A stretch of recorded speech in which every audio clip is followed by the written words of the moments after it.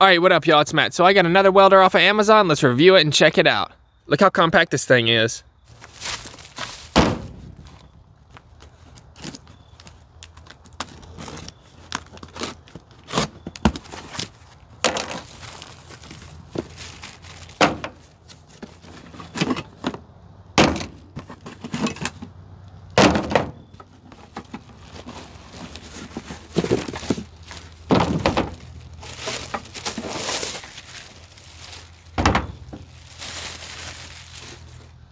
Alright, so we got our stinger lead, 220 adapter, and a ground clamp. Man, I can't get over how compact this thing is. ARC-200S. It's got an on and off, fan down there, 110 cord, nice carry handle. Here's where you put the electrodes, minus and positive. Let's go turn this thing on. So I did all my testing at 220 volts.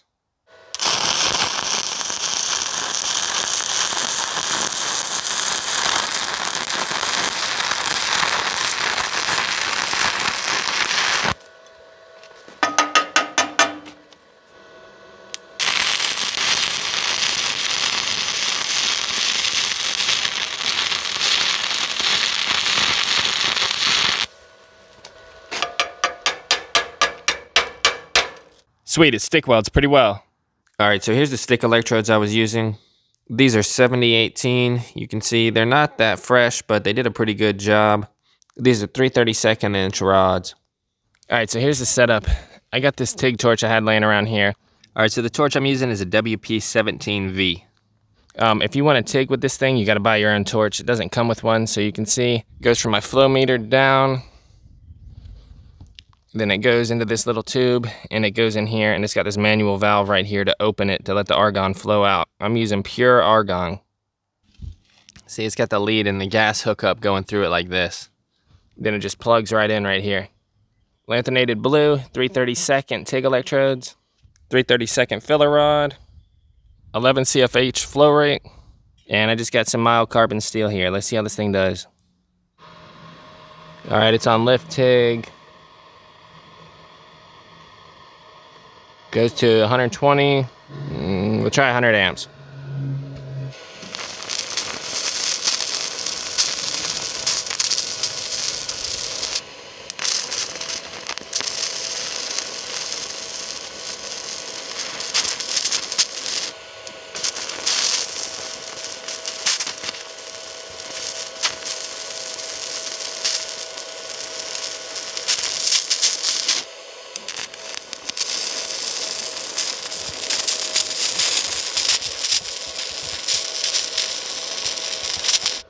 All right, so here's some welds. I'm just playing with it without any filler. You know, the lift TIG is hard because you can't control the current on the start and stop.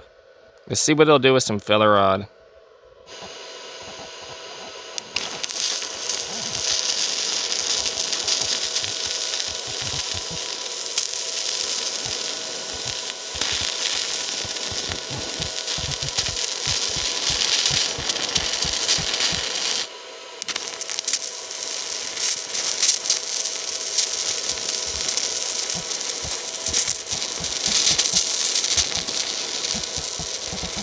Alright, so I'm not that great at TIG welder, obviously. The machine's working flawlessly, but you can see on the stop, it's kind of hard because you don't have a foot pedal.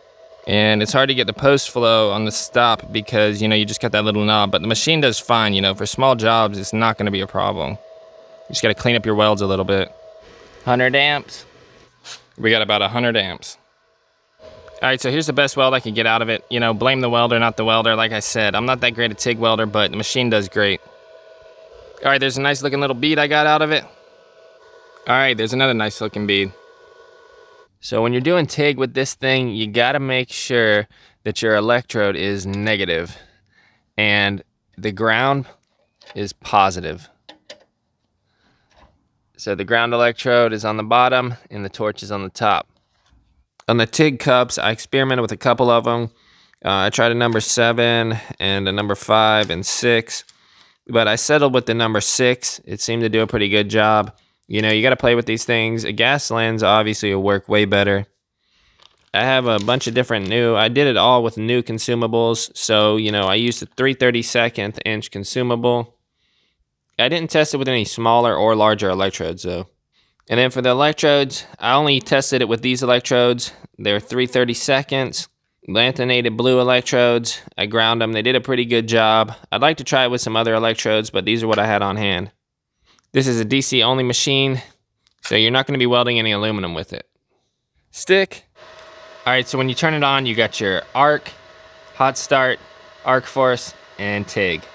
It's got a little fan down there. The fan's blowing.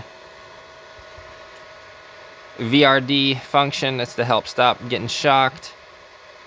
Then you have your electrode sizing down here. You can see as you move the current up, it selects the electrode size for you. You know, help you pick the right one. So if you hold this button down, you can change the readout. So this is a 120 amp machine. It comes from the factory like this, all the way to the max.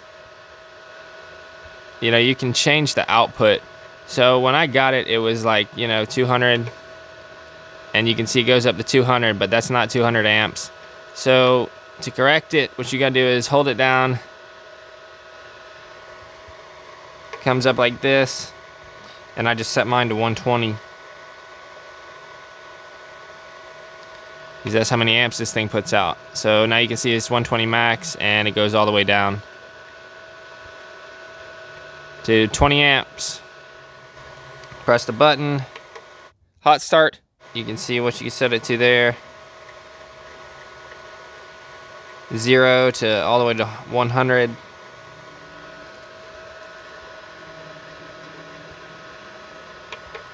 Arc force. 0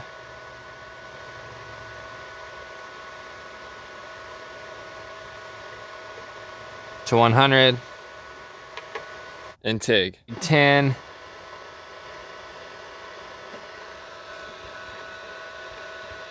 to 120 amps.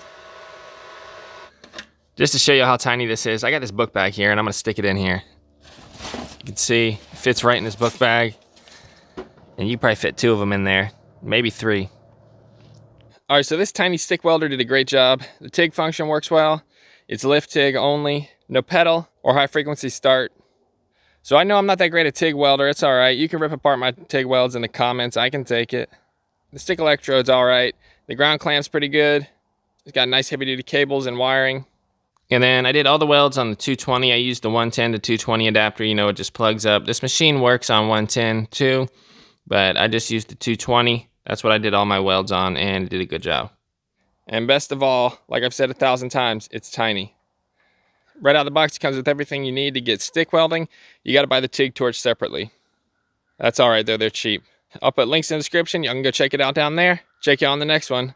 Later.